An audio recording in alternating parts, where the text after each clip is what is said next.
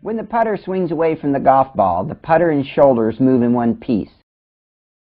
Your head has to remain as quiet as possible. The longer the backswing, the more the right shoulder tilts up in the backswing. The putter face has to remain looking at the golf ball in the backswing. Now, why do I recommend that? If you can get the putter to go straight back and straight through, and the face is square, you're going to start getting the golf ball to go where you want it to go. For the first time, maybe. It will go in the direction with the correct amount of impact. If you keep the putter face low to the ground, when you come back and make contact with the golf ball, it will have the right loft on it. Okay, let's go over some of the mistakes that you make when you get on the green. Number one, you don't take the time to gather the information that you need.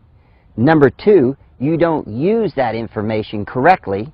And number three, most importantly, is you wind up just reading the putt instead of the overall green. Now let me explain how golf professionals read greens and amateurs read putts. When there's a 10-foot putt, an amateur looks only from the golf ball to the cup, and there isn't a lot of information other than that they gather. But when a golf professional has a 10-foot putt, they read the overall lay of the green. They even take a look at the bunkers to see if the bunkers are lower on one side than the other. That's called reading the greens. We take in the whole lay of the green, where most of the time amateurs only read the putt at hand. Reading the green, gathering that information, that's where the value is in you improving your long-distance putts. I begin by walking the last 50 yards with 110% focus on looking for the fall line. As I approach the green, I am beginning to feel the overall steepness of the putting surface.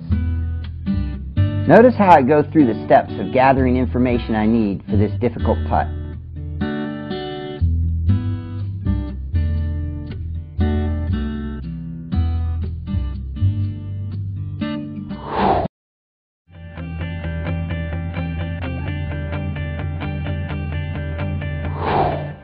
Hitting putts from off of the green. The reason I love to teach this part of the game is because no one in the world can tell you when you should or should not use your putter. Now, the reason that I haven't used this shot a lot in my career is because I've been blessed to be a good chipper and pitcher. And so if you're struggling with your chipping and pitching, and or if you come to the last hole or two and you have a 2 or 3 shot lead, this is the greatest shot in golf. It's the safest shot in golf.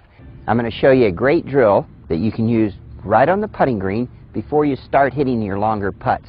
That way your stroke will become more precise early in the round and you won't have to try to discover your stroke.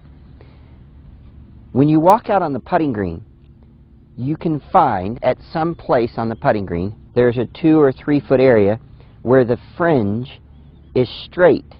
And all you do is drop a couple of golf balls, put the toe of the club up to the fringe, and start making some swings. Watch. And you can start to discover your stroke that day right here and see if it's going straight back or if it's going a little outside. As a matter of fact, you don't even need to golf ball the first few times. Just walk up to the edge of the putting green and make a couple small strokes. You can't believe what this will tell you the first few times. You might go out here one time, you might be too much inside, but it'll give you instant feedback, and it's a great drill. You could stand here, and you don't need 10 feet of straight, you just need a couple feet.